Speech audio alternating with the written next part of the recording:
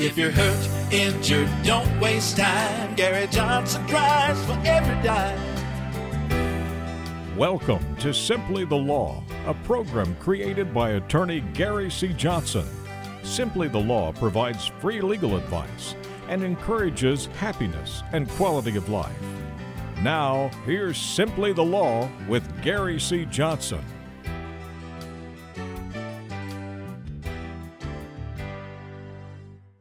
Hello, everyone. Welcome into Simply the Law. I'm Keith Casebolt. My, how a week flies by. Hello to my dear friend, Gary C. Johnson. Good to be back. Hey, guys, how'd you do? None of you, not a single one of you did any criticism, right? And those that were criticized, it just went right off of, right? Took it as a compliment. Yeah. You said, oh, goody, I'm important. They criticized me. Ha, ha, ha. How you guys doing, gals? You aren't criticizing, condemning, and complaining, right? You're being impeccable with the word. You're not assuming anything, right? No imaginary slights. You're doing the best you can do without worrying about the best someone else can do, right? And you aren't taking anything personal. Gary, isn't it amazing how those four little agreements can take away all of the anguish in your life if you could only keep if you could just do it. The four agreements. That's the hard part. You may know the rules, but doing it's the hard part. Okay, I started the last week with a thing from Proverbs. So this week I'm going to give you another one because it's my favorite thing in the Bible. Is Proverbs, because it's got so much wisdom in it. Be not among wine guzzlers, nor among gluttonous eaters of food. For the drunkard and the glutton shall come to poverty, and laziness shall clothe a man with rags. Proverbs 23:20-21. Wow. That was a tough one. And here's what W.C. Fields had to say about the Bible. He said, I've spent a lot of time searching through the Bible for any type of loophole. That's pretty good. I was looking for a way out, but it says what it says and means what it means. Yeah, surely there's a loophole in there somewhere. W.C. Fields would say that. Let's go, computer. I'm going to get through it, and then I'm going to talk to you about some stuff that you might find interesting, okay? The law is never interesting. 800 was our number.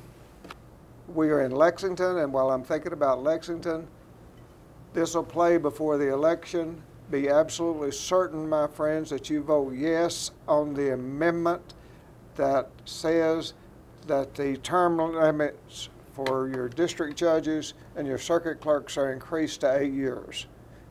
I think it's important for taxpayers that we don't have to go through all those elections every 4 years. It is a good amendment. I strongly recommend it. There's nothing in it for me, but I think it's an amendment that needs to pass. Okay? GaryCJohnson.com. In general, make sure, my friends, you have underinsurance, and I've done this on probably 500 programs over the years. Make sure you have underinsurance that protects you and your family. Okay? Let's take a break, and we'll come right back. All right, we're going to talk a little bit about the law and a whole lot more, so stay with us. This is Simply the Law with Gary C. Johnson right after this. I'm Gary C. Johnson. I developed a method of representing my clients called Judo Law. Using Judo Law, our team set the record for the largest personal injury verdict in the state of Kentucky. No other law firm has even come close. We've had several multi-million-dollar verdicts since then, and guess what? Now, most of our cases settle. If you've been hurt and you need money fast, give us a call, pound hurt.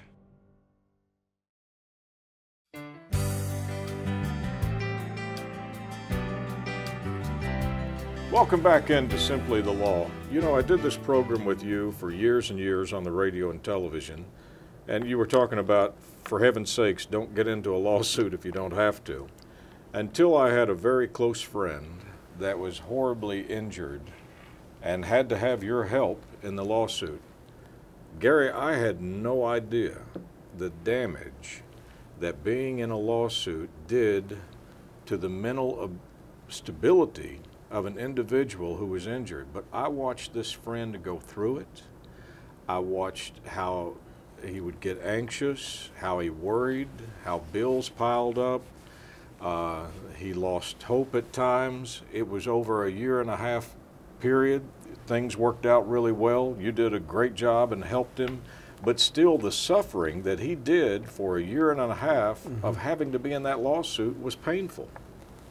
When I teach across the country to lawyers, I tell them that one of the things that they need to try to get the legislature or whoever to agree that the lawsuit itself for a person that is forced to file it is a damage. It has its own psychological damages that come with it.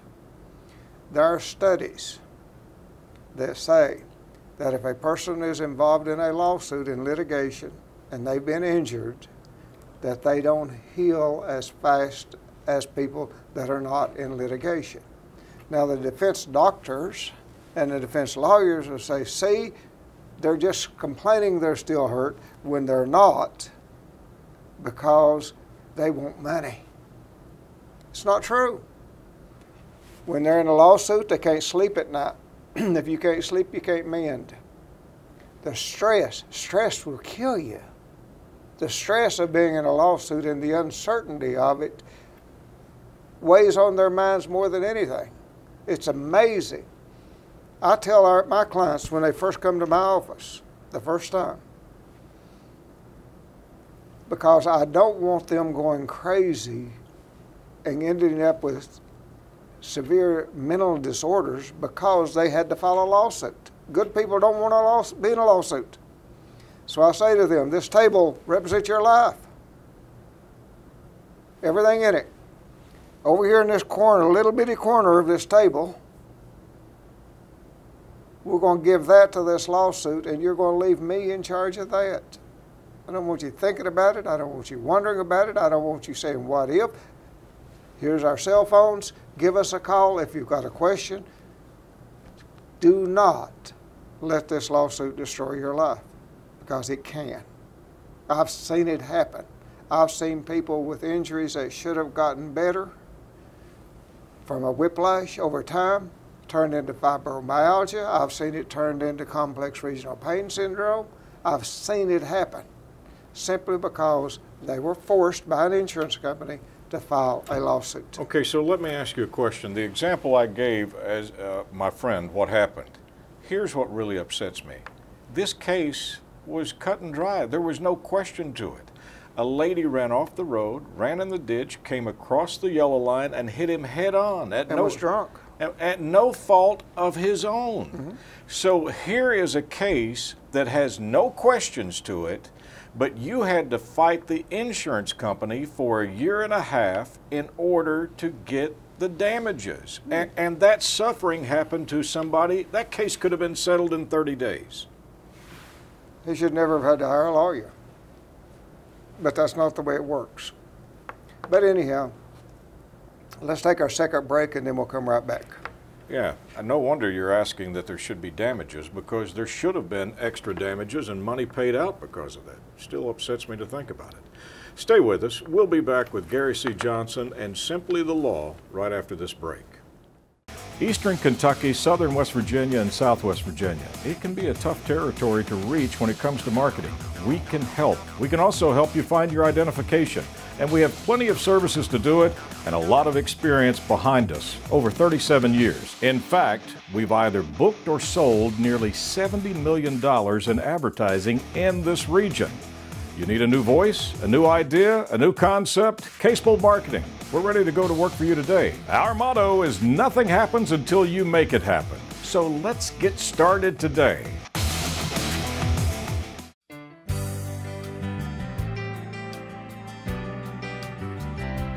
Welcome back into Simply the Law, and I got a little upset over that. I was at the end. I was talking, but I'm sure we've got friends that are watching this that have said, I've got a relative that's been through that. I saw what happened.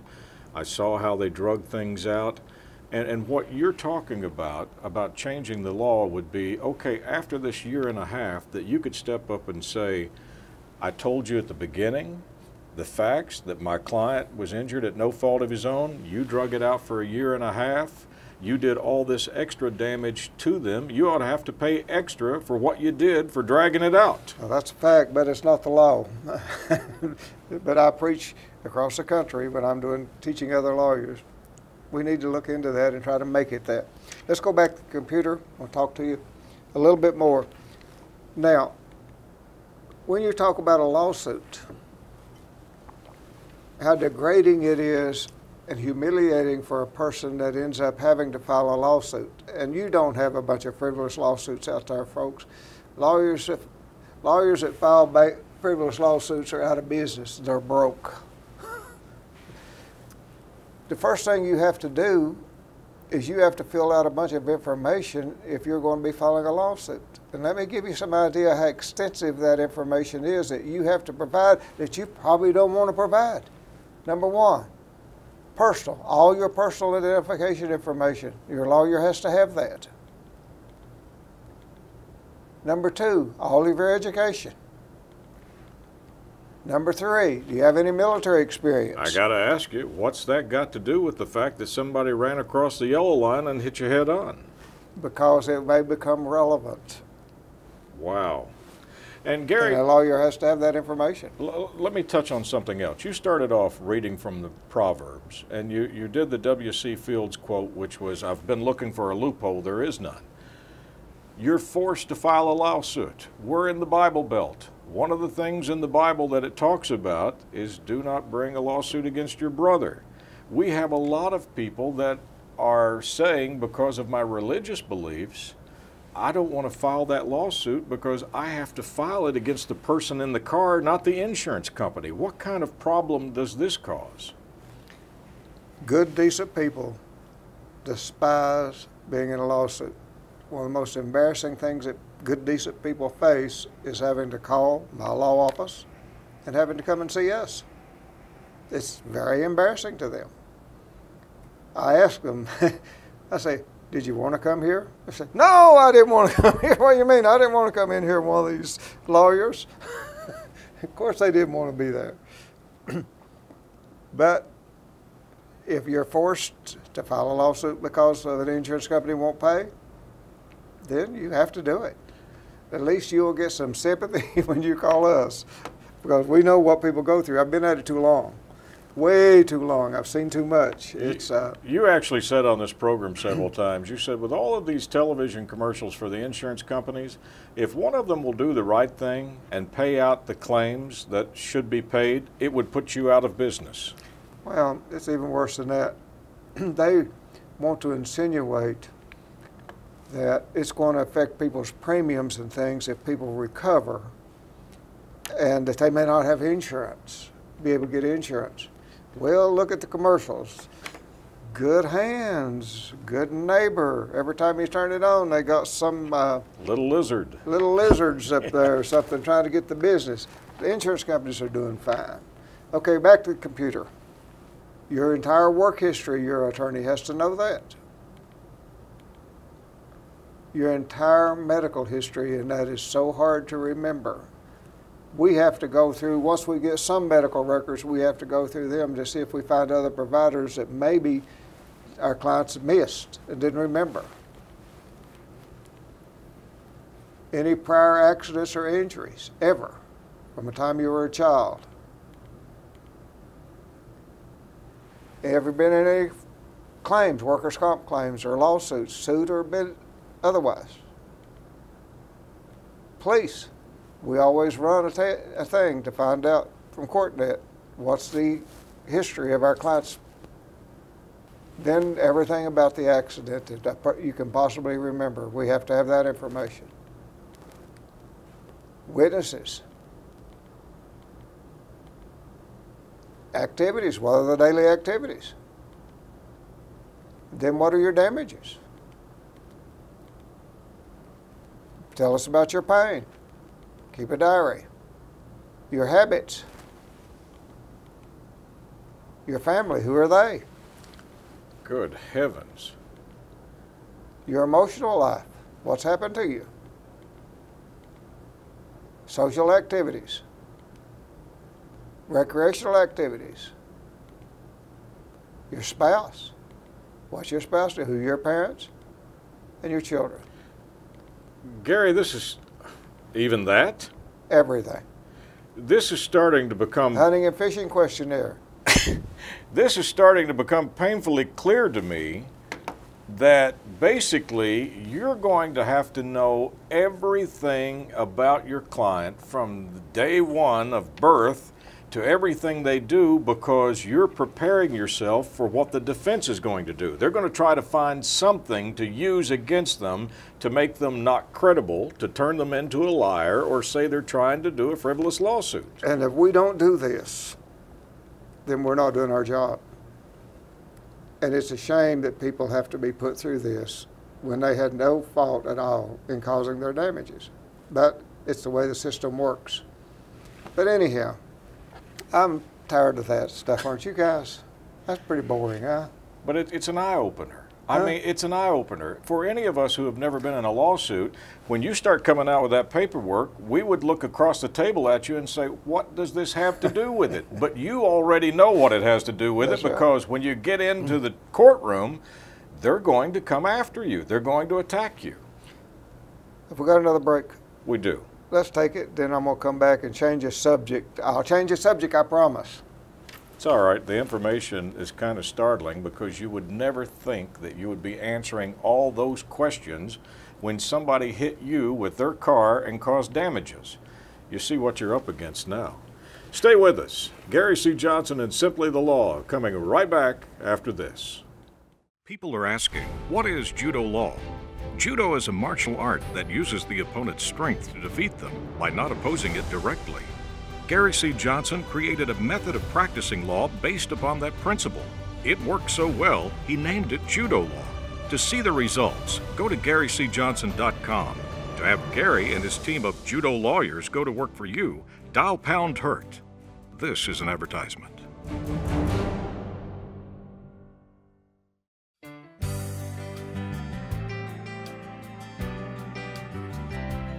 Welcome back into Simply the Law. I know we're going to go on to another subject, but now I know why you say no one ever wants to be in a lawsuit, because you basically are becoming unclothed and revealing yourself, your innermost secrets, your personal life, everything, over an accident where somebody, not an accident, but somebody broke the rules and hit you and created some damages, and now it's like you're the one on trial.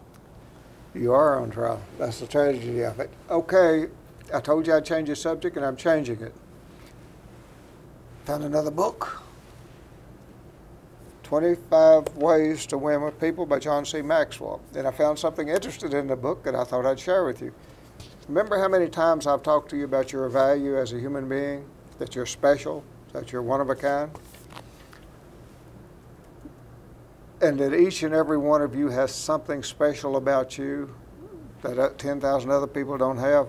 My friend Sandy Ramsey recommended that I say to you that each and every one of you say to someone that you have something, point out to them something good about them or something special about them, and then ask them to pass it on. Okay?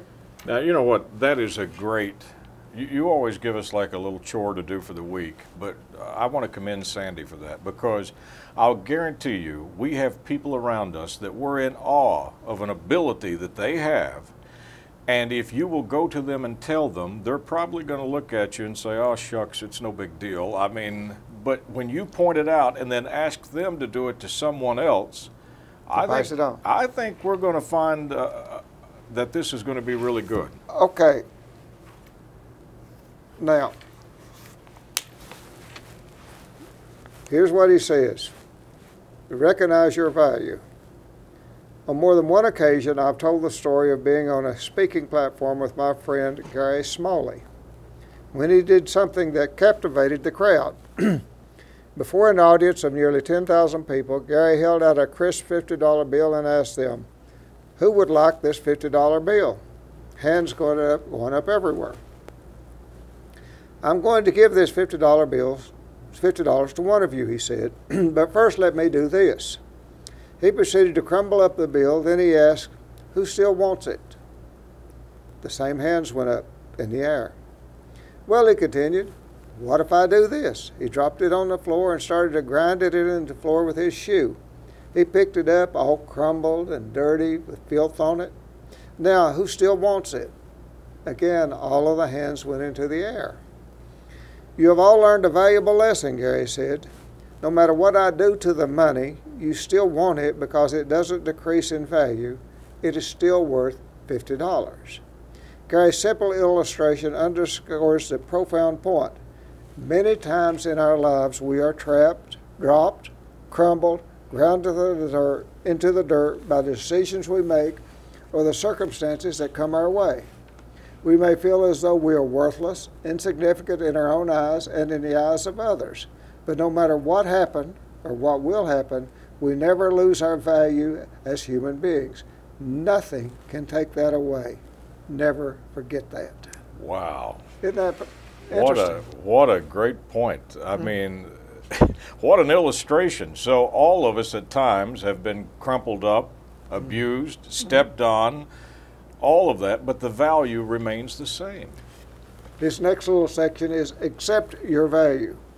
How many times have you heard people say, "He has issues"? What they mean is that the person is stuck. The person is not healthy. He's got a hang-up. He's uncomfortable in his own skin. It's what we psychologists are getting at when we talk about self-acceptance. Let's face it, all of us walking around on this planet have our insecurities and issues that we wish we could change about ourselves. But certain things we can't. Some things about us just are. But certain things, maybe you weren't born with the kind of looks you would like, or you aren't as tall as you want. Your genes dealt you a hand that you'll eventually got to accept. Either that or you reject your personal value and spend your days trying to compensate for your insecurities. You become hung up, stuck on not being dealt a better hand. The term acceptance comes from the Latin ad capere, that means to take to oneself. In other words, inherent in the process of accepting others is the act of self-acceptance. I'll say it again. You will never win with people until you become a winner and you accept yourself. What a great point. You know, you pointed out on a couple of programs back when you looked straight into the camera at our friends and you said, it's okay to be you. Yeah. It's good to be you. Be happy that you're who you are. Embrace it. You're fine. You're good. It's all right. And you know, it was a revelation because the book is now telling us until we accept who we are and until we're happy with who we are, we're not going to be happy with other people. That's right. I'm going to read you one last thing, and I hope I have time about your value because I think this is important. Perhaps you already recognize and accept your value. Maybe you know at the center of your being, deep in your soul, that you're loved by God and are of inestimable value. Congratulations. The next step is to increase your value to others by solving as many of your problems as you can. In other words, you need to maximize who you are by overcoming or fixing those things that are in your power to change. You may struggle with a high trigger temper, for example. You may have difficulty setting boundaries or taking responsibility. Maybe you have some bad habits, or perhaps your attitude needs an overhaul. All of us have hurdles we can overcome. 45% of Americans report that they would change a bad habit if they could. The truth is, they can change. Each of us can improve ourselves whenever we decide to. In his book, Teaching the Elephant to Dance, James Blasco describes how trainers shackle young elephants with heavy chains to deeply embedded stakes. In that way, the elephants learn to stay in its place. Older, more powerful elephants that may have been trained in this way never try to leave, even though they have the strength to pull up the stake and walk away. Their conditioning limits their movements. Eventually, with only a small, unattached metal bracelet on their legs, they stand in place, even though the stakes are actually gone. It's a story you've probably heard before, but like the powerful elephants, many people are bound by the restraints of previous conditioning. Just as the unattached chain around the elephant's legs keep it from moving, some people impose needless limits on their personal progress. Don't let this happen to you. Don't mindlessly accept restraints on your abilities. Challenge them and keep growing. You know, you and I talked about this the other day. I listened to this world-famous comedian who is my age now, 56, and he was talking about being bullied in grade school and how he couldn't get over it, the restraint of what he was going through, until he got into therapy. And he said, in therapy, I realized the old cartoon, the Bugs Bunny cartoon, the way that he really made Elmer Fudd mad was not to hit him or hurt him, but was to run up and kiss him. Mm-hmm. And he said, through therapy, I realized, through forgiveness of the kids in grade school that bullied me, I could get those chains and those shackles off of me, and I could move forward. And that's basically what the book is talking about. You are one of a kind. You are special. You were chosen to be born. You're here, right? You have inestimable value in the eyes of the Lord. So why not man? Now, get rid of those restraints. Don't be like the trained elephant. You've been trained that you're not worthy. You've been trained and conditioned that you can't do things. Don't do it. You can. And be happy. And smile. And get the negativity out of your life. This life is worth living, my friends. Enjoy it. Make the most of it. No matter what you're doing, have fun. Period. Do it. My friend, I'm so glad that you're here for us, and to all of our friends, if you ever need help, when you got somebody that knows your true value and he's telling you right here on this program, you know that's the person that's going to fight for you. Thank you so much. Thank you for taking this time to tune in to Simply the Law. On behalf of Gary C. Johnson, I'm Keith Casebolt. As always, Gary and I look so forward to seeing you again, this time next week. Thank you for watching Simply the Law, a program created by Gary C. Johnson. Until next week, may you be safe, blessed, and happy. People are asking, what is judo law? Judo is a martial art that uses the opponent's strength to defeat them by not opposing it directly. Gary C. Johnson created a method of practicing law based upon that principle. It worked so well, he named it judo law. To see the results, go to GaryCJohnson.com. To have Gary and his team of judo lawyers go to work for you, dial #HURT. This is an advertisement.